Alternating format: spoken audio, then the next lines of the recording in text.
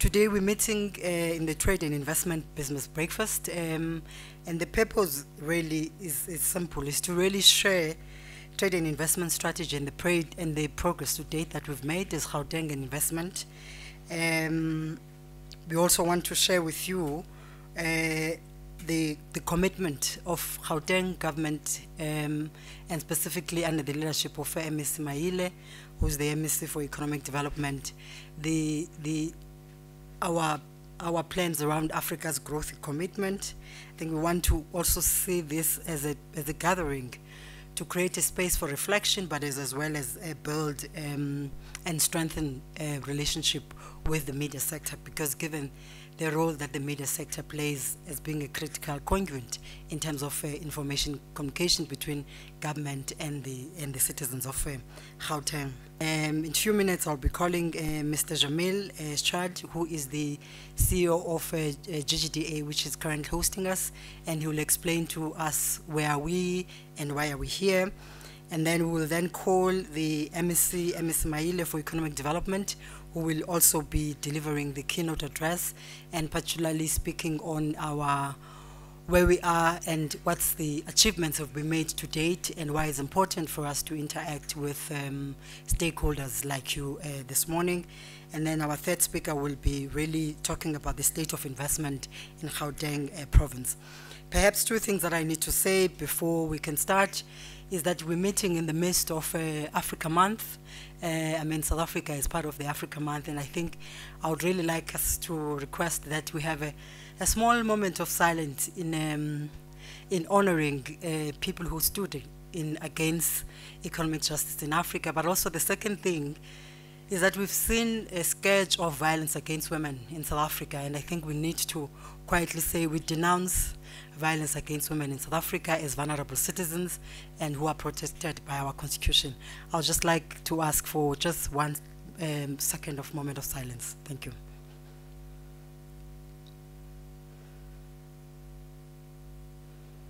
Thank you very much. Okay, I will now call upon Mr. Jamil Chad to come and talk to us about the InvestSA GGDA and why we're here this morning. Thank you.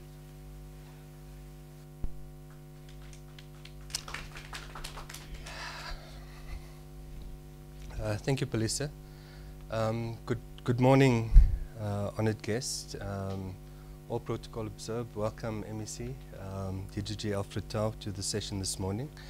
I think just in opening, I'd like to take the opportunity just to welcome you to the Gauteng Investment Center, the one-stop shop, the InvestSA Gauteng One-Stop-Shop. The one-stop shop is part of the Gauteng Growth and Development Agency. And as the program director indicated, I think my task this morning is just to kind of paint the context as to why are we here, what is it that we're hoping to do, and to spur some sort of discussion as to how do we take the province forward with regards to trade and investment. From a Gauteng perspective, the mandate for implementing strategic economic infrastructure and promoting trade and investment lies with the Gauteng Growth and Development Agency. We are an agency of the province. We're 100% owned by government, and as such, all the facilitation services that we provide to potential investors, business people, the private sector, are actually done as part of the work that we do. Now, going back to the mandate of the Gauteng Growth and Development Agency, as I indicated, there are two specific mandates. The first is strategic economic infrastructure. And through that mandate, we basically try to see how we can stimulate growth within the economy targeted at certain specific priority sector areas. And to do this, what we do have within the Gauteng Growth and Development Agency are at least 5 different subsidiaries that operate within specific sectors. As an example, we've got the Automotive Industry Development Corporation, which basically works a lot with the automotive OEMs out in Roslyn. We work very closely through the AIDC with companies like BMW, Nissan, Ford, and by and large, I think over the last few years, we've seen increased investment coming from these three multinationals. A lot of it is because of the work that we actually put in terms of building relationships, building programs in partnership with the automotive industry. We also have the Innovation Hub, which is located in Centurion, just opposite the CSIR, next to the University of Pretoria as well. And there we do a lot of innovation work. We do a lot of mentoring, coaching with entrepreneurs that operate within the ICT sector, within the bio medicine sector. And I think over the years we've seen quite a bit of development coming out of there as well. And the aim there is really just to support some of the entrepreneurs that are operating within the innovation and entrepreneurship field. We also have the Gauteng IDZ company, which is probably the newest of the subsidiaries of the GGDA, located out at the OR Tambo International Airport. We have a permit from the DTI to actually operate the IDZ as IDZ, so it's an industrial development zone that comes with all the potential incentives that investors are normally looking at. The main objective there is to identify high value, low mass production. And the idea is really to use OR Tambo as your takeoff, to be able to export or at least manufacture high value goods locally and have them exported. So we're targeting the export market to a large extent. Currently, one of the first projects that we are working on is the development of a jewelry manufacturing precinct. And the idea there is really to ensure that beneficiation of gold, precious stones actually takes place locally. Currently, our own research is showing, and I'm sure many of you will testify to this, that a lot of the jewelry that we wear is actually, the precious materials are local. They come from our mines, but they're actually exported. They come back as jewelry. We want to actually change that trajectory around, where we can actually manufacture both for the local market and for the export market as well. Currently, one of the good news stories around the IDZ is that we've been able to attract a major international investor in the agro-processing industry already. So we're currently now busy putting up the top structure to actually facilitate the production of products that will be exported from Gauteng to the rest of the world. We also have Conhill, Constitution Hill. There, I think our focus is really around business tourism and around heritage promotion and enhancement in a sense. There's a few projects that we're currently running to see how we can build on the work that we've currently done at Conhill as well. The last subsidiary of GGDA with regards to the issues around strategic economic infrastructure is the Greater Newtown Precinct. Now, I'm not too sure how many of you have been through to Newtown recently, but over the last 3-4 years, there's probably been close on to 2 billion rand worth of private investment that has flowed into the Newtown area. And that is primarily because of the work that we had done historically, by upgrading the precinct, by building the Nelson Mandela Bridge that basically provided a sort of platform, or at least a bridge between both literally and figuratively between Braamfontein and Newtown, but also the Cass Street off-ramp. And that access into Newtown has actually allowed and triggered private investors to basically say, look, this is a place where we can invest. And as a result, we've seen all the major investments take place there. The second mandate of the GGDA is really the topic of why we are here today. It's about trade and investment. As I indicated earlier on, our task is really to see how we are able to facilitate the investment of private sector institutions into the province. How do we attract them? How do we keep them happy? How do we support them in whatever expansion ventures that they have? And as such, I think there's a unit within the Gauteng, within GGDA, that's specifically designed to basically do that as well. A lot of the work that we do actually centers around the center that you're currently sitting in. This is a one-stop shop. In fact, I can go as far as to say that the one-stop shop, as we see it now, was actually piloted by the Gauteng Growth and Development Agency. It's now that I think DTI has basically come in to see how they could replicate what we have done here. And the idea with the one-stop shop is really to ensure that a potential investor doesn't have to be knocking on 15 different doors to actually find any information. We have entered into partnerships with most of government agencies, parastatals, municipalities, national departments, who a potential investor may have the need to actually engage with. And what this means is that when an investor knocks on our door, we assign a facilitator, investment facilitator to him, and that investment facilitator will ensure that if the investor needs to register a company, to engage with home affairs around work permits, visas, whether we need to identify land within a particular municipality, whether we need to work towards impact assessment studies, whether we need to get rezoning certificates done, all of that is done right here, and you don't need to actually go to all the different entities. And I think that has basically helped us deal with two major issues when it comes to building confidence in investment. And the one is really around cutting red tape, which we are able to do via the one-stop shop.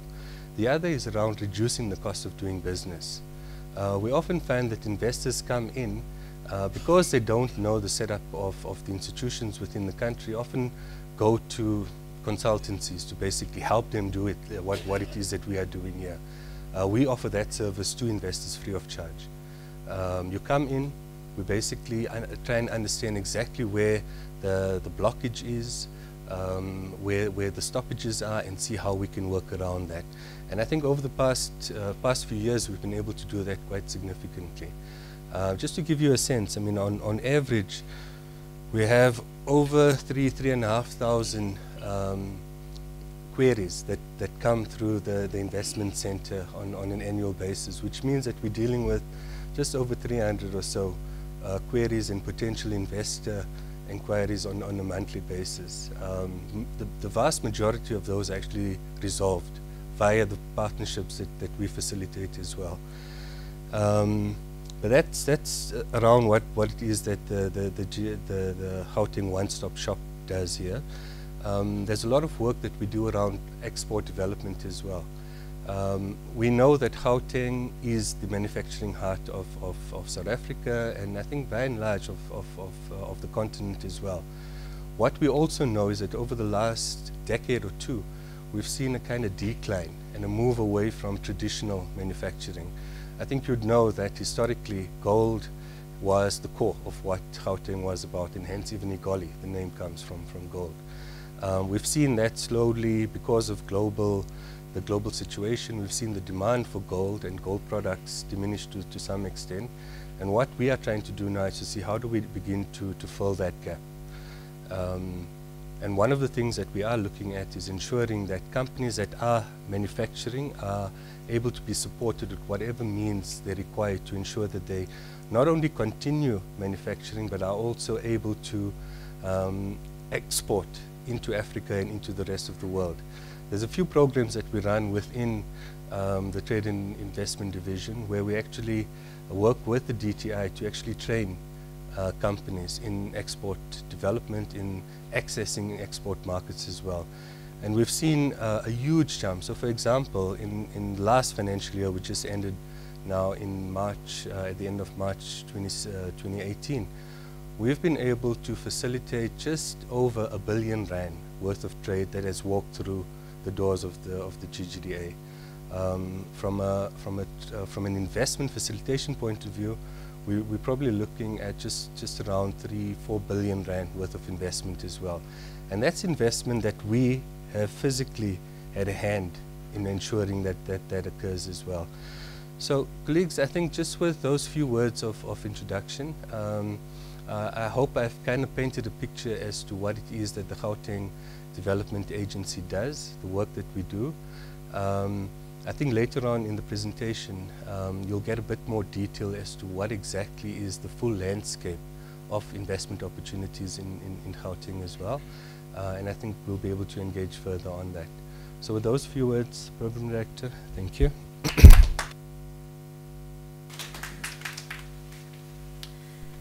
Thank you very much, Shamil, for that detailed account of the role of GGDA and how it facilitates trade and investment in Gauteng, but as well as its role in ensuring that it removes the red tape, because we know that often that's always one of the complaints we receive from investors, that in South Africa and in Gauteng there's a lot of red tape, and I think Jamil has kind of like institutionally outlined in terms of what is it that they've done and they are doing as an organization to ensure that they remove the red tape. Now we will call our keynote speaker, which is MSc Mayile, who is the MSc for Economic Development, Environment, Agriculture, and Rural Development. Welcome, MSc.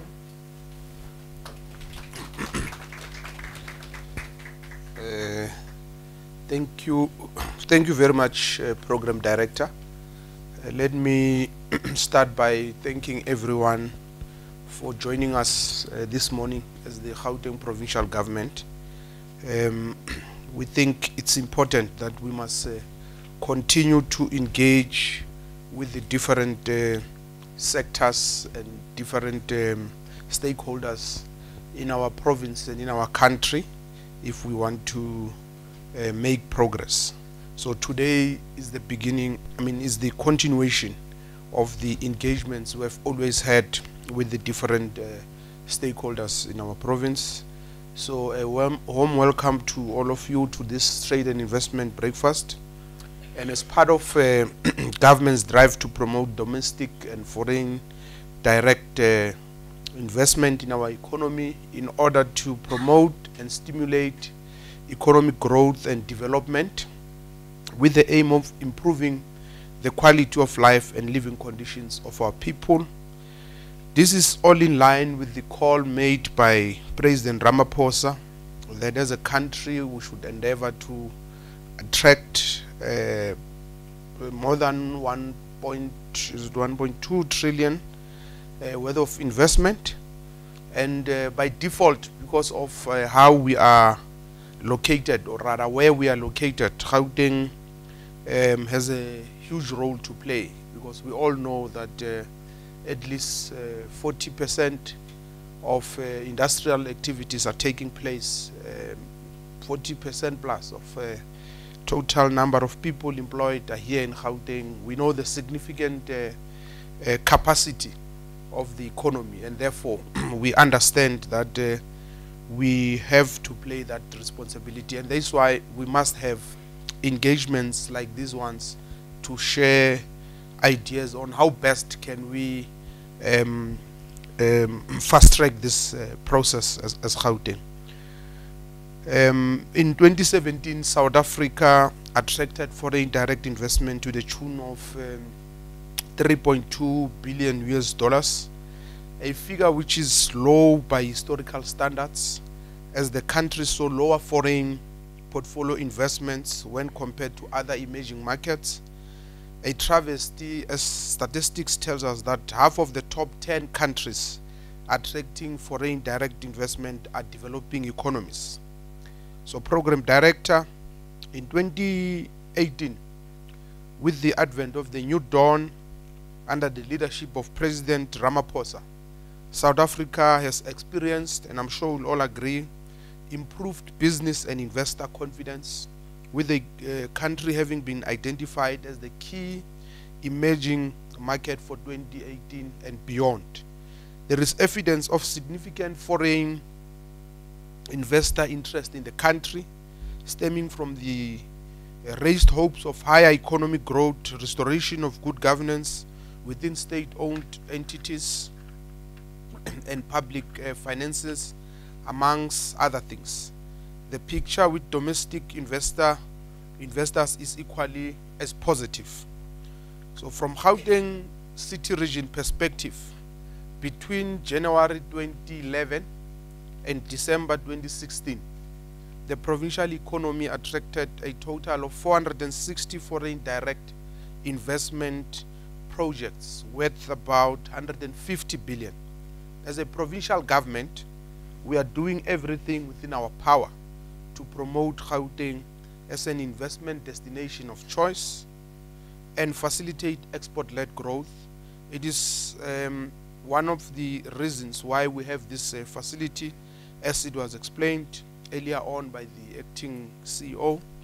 So this facility It's part of our drive to reduce the cost of doing business in Gauteng, as well as improving the ease of doing by reducing transit times and transaction costs, as well as red tape for both domestic and foreign investors.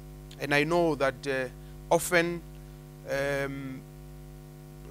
we speak about red tape and that it must be reduced, but the question is, how should we reduce it and what constitutes red tape?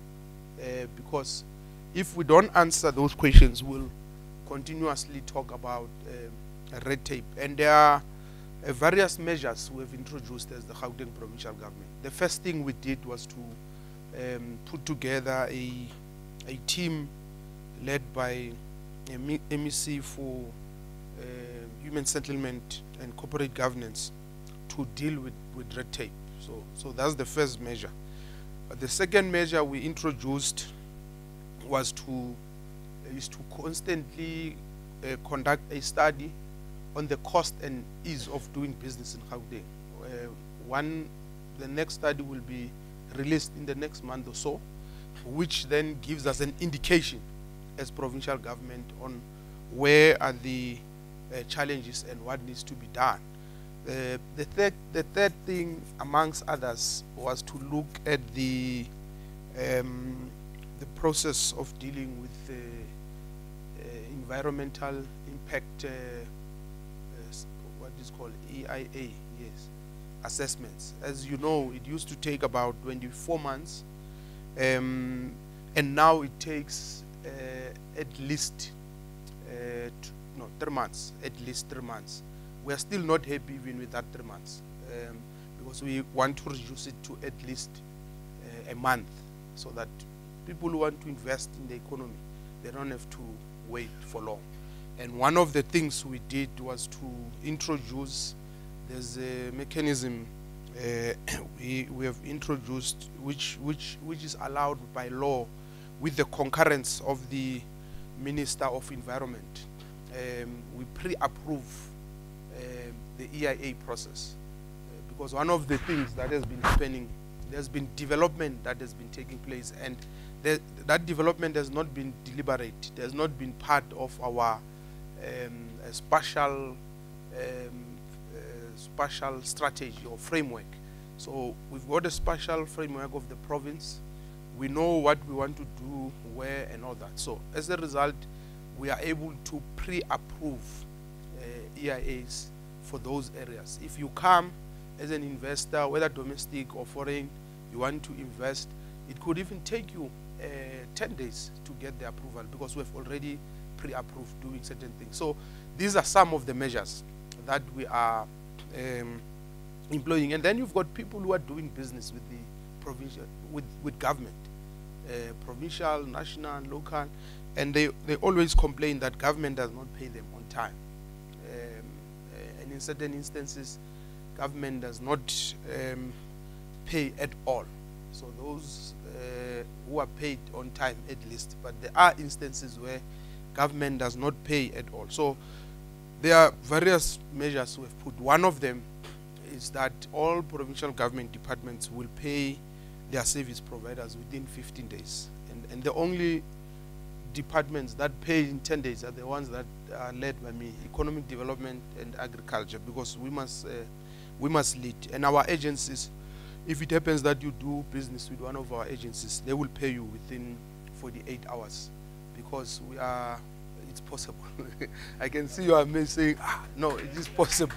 So the other day, the Deputy President was talking about paying people in 10 days, and somebody said, it's populist and all that. It's happening here in Gauteng. So it is possible.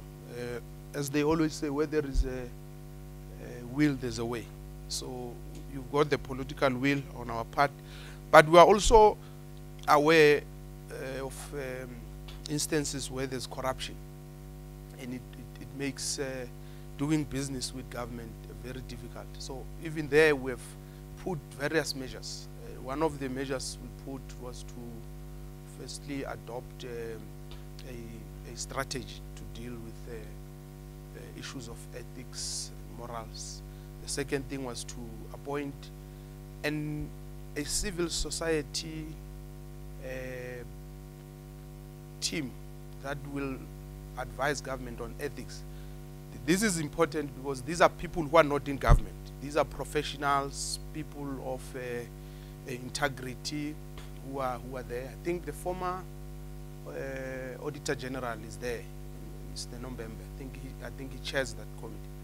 So that's important because these are people who are able to say to government, we think you are not doing things right. We think this is what you must do and all that. Because often we talk about corruption, but we don't want people to look at the measures that we have and critique them. So that's another measure. But the second measure we've put in place was to subject all our tenders to what we call a public tendering process. And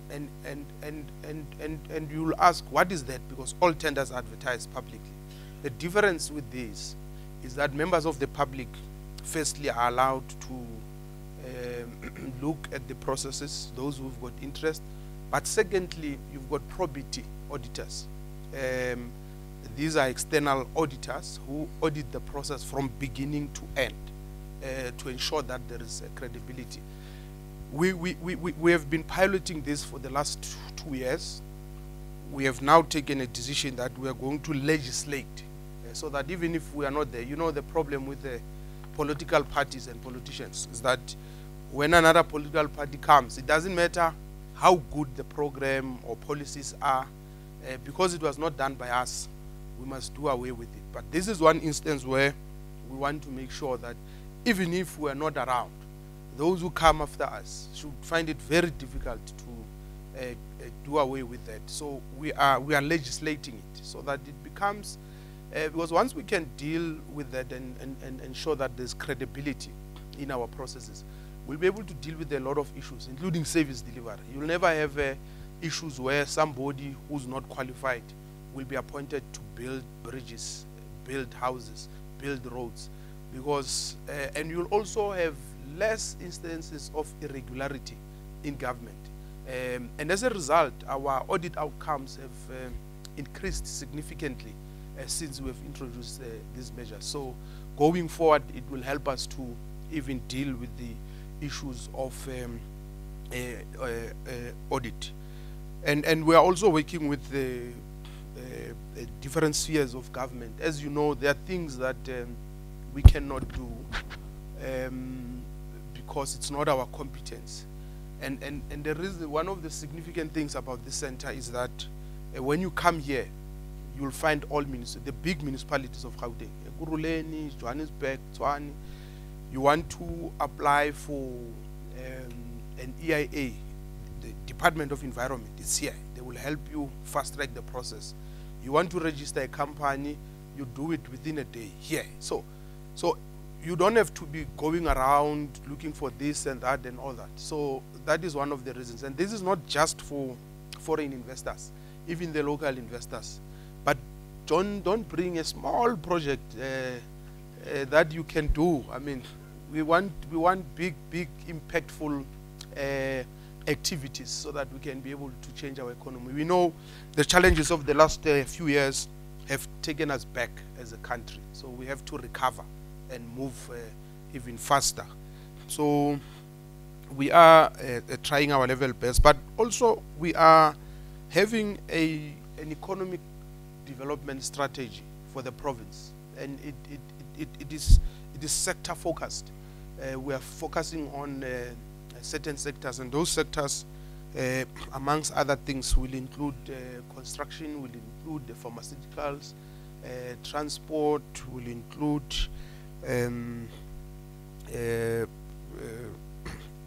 ICT, BPO, etc., etc. So we also want to make sure that we work with leaders in specific sectors, because we understand that each sector has got its own unique challenges.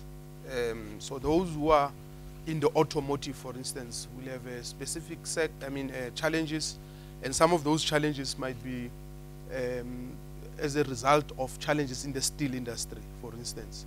So how do we work with them together with national government to solve those issues? That's what we are doing. But I won't bore you with those details today because I would want us to engage. But the other significant thing is that we've got a 15-year infrastructure master plan, and that master plan has got bankable projects worth more than 150 billion US dollars. So this is an opportunity for both domestic and foreign investors who are interested to look at those projects and and invest. And that's why we are also excited that in November, from the 7th to the 9th, we will be hosting what the Premier calls the Davos of Africa, which is the Africa's Investment Forum.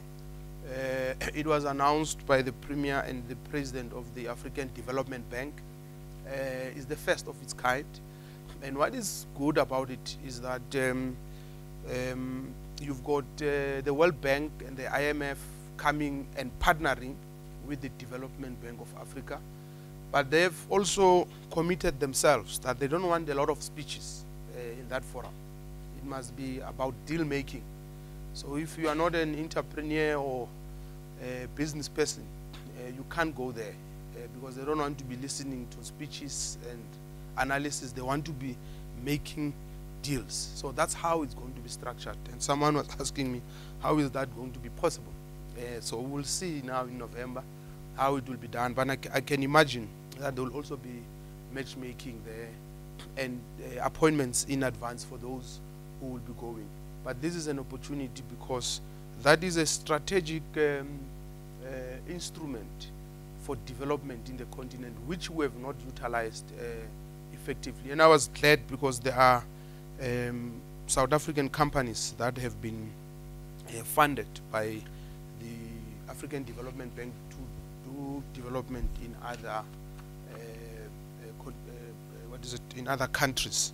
So we are very much excited, and we believe that we are a responsible, responsive government, and we are clear about the trajectory that we want to follow, and we are also committed, and we're doing our level best. That is why we want to take this opportunity to thank all of you who have shown interest in our efforts, and we look forward to engaging with you in a sustainable manner.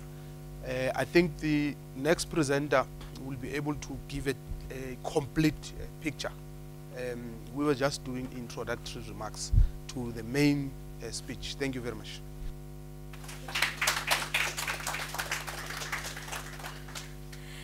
Thank you very much, MSC, for that. And I think the critical issue that MSC outlines in his input is that Gauteng government in the last 3.5 years has been committed to ensuring that it clears or it addresses what you call government failures. But I think the key lesson out of that is, so what is it that the private sector is doing to ensure that it corrects its own market failures? So in essence, if public sector is committed to actually ensure that it removes bottlenecks and it corrects government failures, but you then need a concomitant commitment from private sector to make it sure that it actually corrects its market failure, so that whenever there's requirement for investment, we don't struggle, but also we're able to find a common ground with each other. All right, and that leads me to the next speaker, which is Mr. Alfred Tau, who will then be reflecting on the state of trade and investment, in fact, state of investment in Gauteng. And I'm putting up his presentation already. Ladies and gentlemen, Dumelang. I have a relatively short presentation to share with you. And as the program director says, the real focus is to look at some elements of the province's investment performance with a much special focus on FDI. You know, there are many other things we want to look at. But this is just the outline of this, and I'll be as brief as possible so that we don't waste much of your time here. So what I'm going to present, as I just said, it's just a summary of the province's investment performance, but with a special focus on FDI and a bit of the public investments, especially with respect to infrastructure. And obviously this is a part of ongoing work that we will continue over time, and in as much as we get more intelligence, more information, more impact out of that, I'm sure the MEC will be willing to share that with yourselves. I'm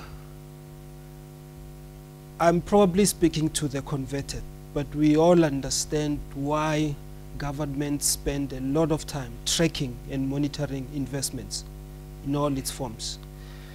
But the one thing I just want to highlight is that obviously the nature of investments we get from upfront will tell you the type of growth you're going to get, the type of jobs, the type of development you're going to get as a country or region. So the sooner we understand the behavior of investments, the pattern, the more we can anticipate the outcomes of this and therefore plan appropriately. Another point obviously is that we do need to, out of all the volumes and volumes of investments, we do need to identify what is the most strategic for governments to really spend its time on. What are those high impact projects that you want the Premier, the MEC and their teams to really focus their attention on, because the other things may be happening on their own. And lastly, it's that obviously understanding investments empowers policymakers to come up with appropriate industrial policies and investment policies to ensure that the impact of this investment are maximized for the greater good. Now, just a bit of methodology. We are covering a specific period here, 2015 to 2017, and we basically looked at FDI and public infrastructure investments, and a greater deal of this, even though we do have agencies at national, provincial and local that do track this investment, a greater deal of this is what comes out of the FDI markets publication. But obviously our agencies are contributing. Now we do understand that there are issues that we need to deal with on data. For various reasons, we do need to ensure that the kind of indicators that are being tracked with respect to investments are common across the board, whoever is tracing them, so that it becomes easy to compare, to check, to validate, and ensure that we are all looking at the right things. We have not yet looked at completed our work on domestic direct investments. And obviously they understand that that is a bigger chunk of what we need to look at. Now, this is just the summary according to FDI magazine, and as I said, this is the private FDI. As you can see here, 2015, we've had a total of 12.8 billion. That was recorded by FDI markets for Gauteng, not South Africa, for Gauteng. And we've just broken down these investments into both tertiary, primary, secondary and services. And you can see that in 2016 that moved from 12.8 billion to 38.8 billion, with the bulk of that coming from services. In 2017 there was a drop from 38.8 billion to 21.1 billion, but still the bulk of that being services. And overall, just over this 3 years, we have had 72.7 billion. Now, do understand that we are aware there are a number of projects that have not been captured here, investment projects, and we will work on capturing those. Now, this is just a graphic representation of that information. As you can see, the services sector gave us 75% of FDI in the province, and manufacturing 19%, the remainder the primary sectors. And now here we wanted to look at what is the sectoral or product distribution of this. And I don't have to dwell much on this. You can see this breakdown in here. You have a range from, this is the primary sector: cement, fruits and vegetables, grains, steel products, aluminium, and related. On the secondary subsectors, you can see that, I mean, this is quite a diverse group, from aerospace, auto components, OEM investments, chemicals, electronic components. I'm just looking at the most significant ones: industrial machinery, equipment, and tools. And when it comes to the tertiary or services industries, you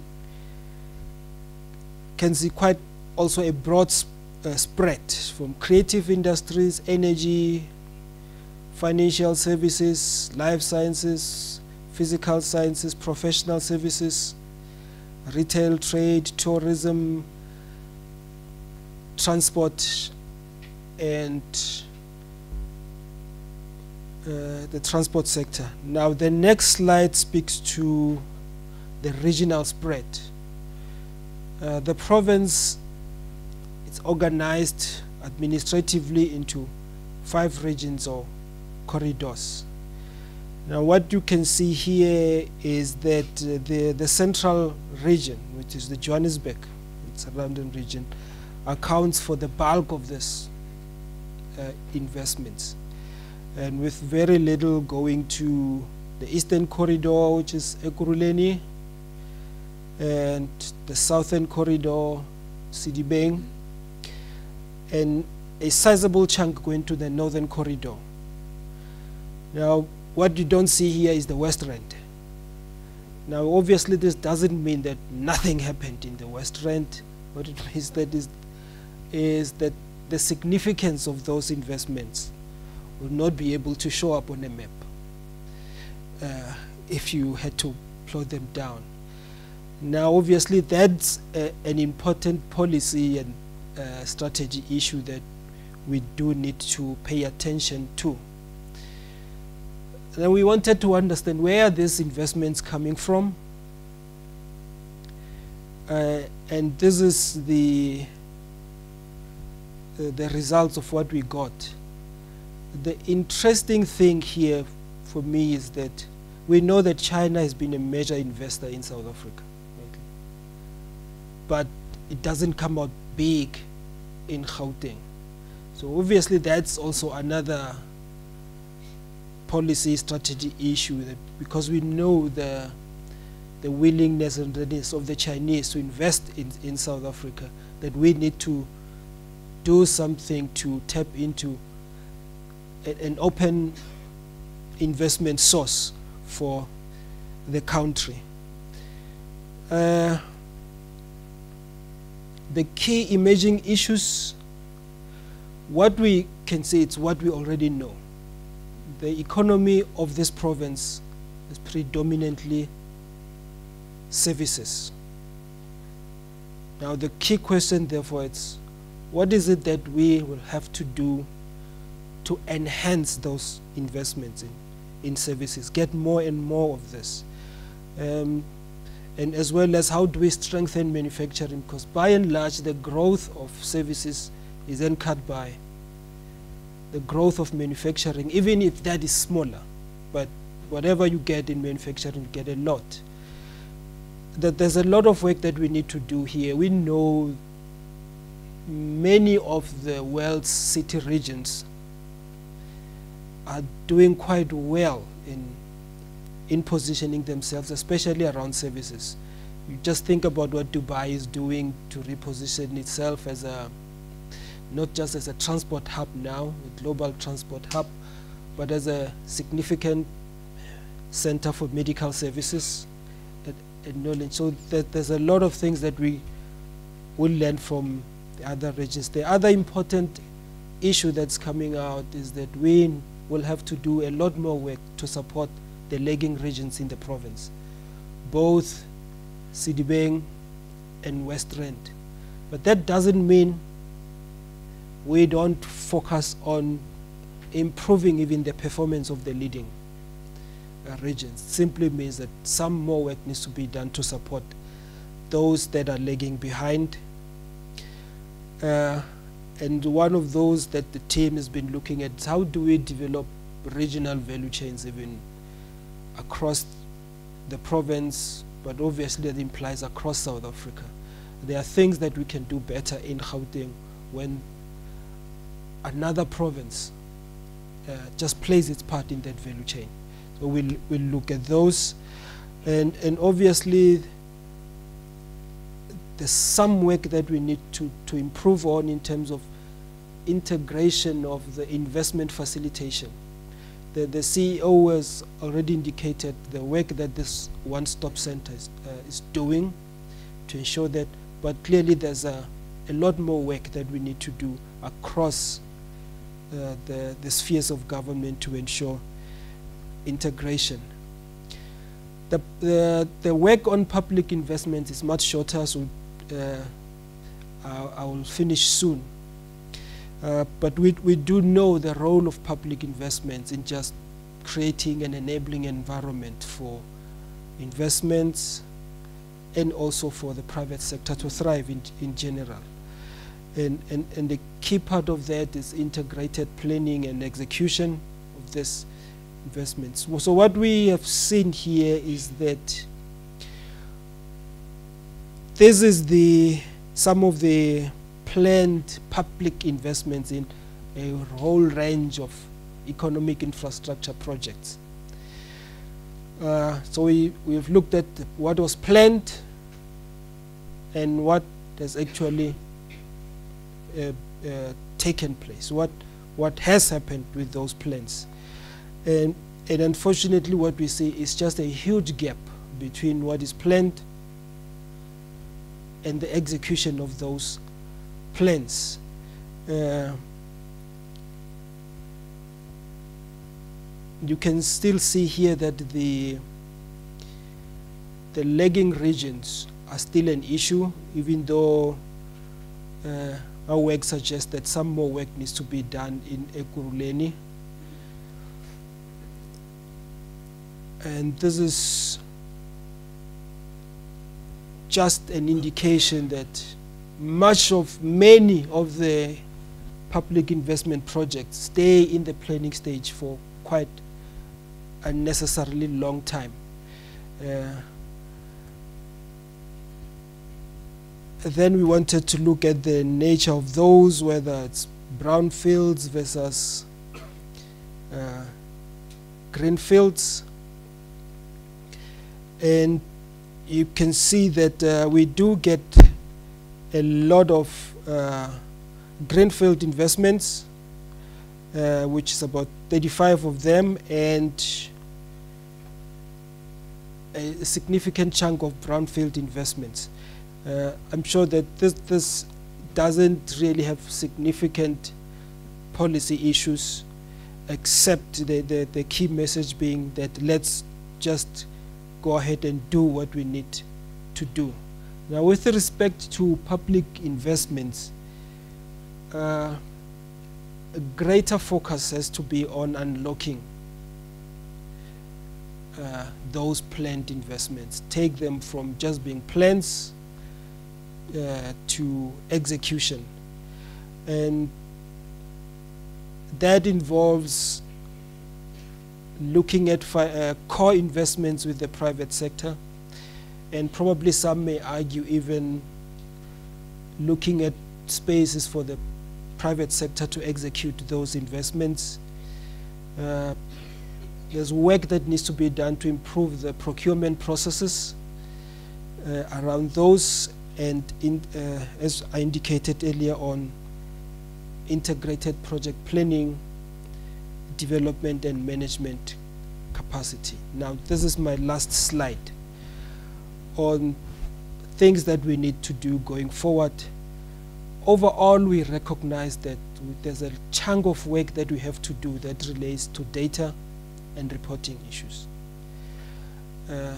In the main, that relates to standardization of indicators, timeframes, and reporting formats.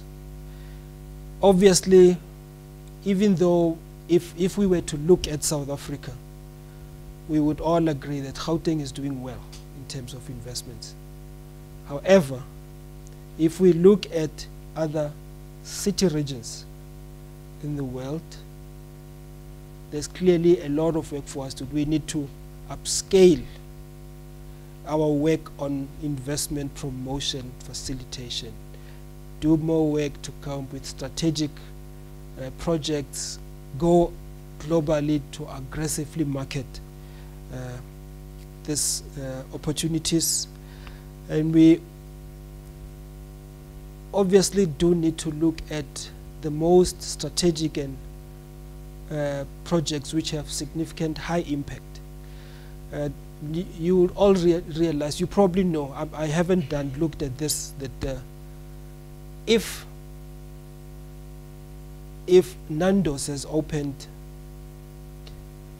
10 restaurants in Gauteng over the last year, you're probably looking at least at a minimum of 2 million worth of investments per outlet. I'm being conservative. Yeah. Now, just imagine the volume of those investments. But that really doesn't need government to be chasing those, because they happen. But it's quite huge investments if you look at all what is happening with Nando's, KFC, McDonald's, and all of those things. So there are huge investments that are happening out there. They can happen on their own. And I'm not even talking about other specialized restaurants that are just happening on their own.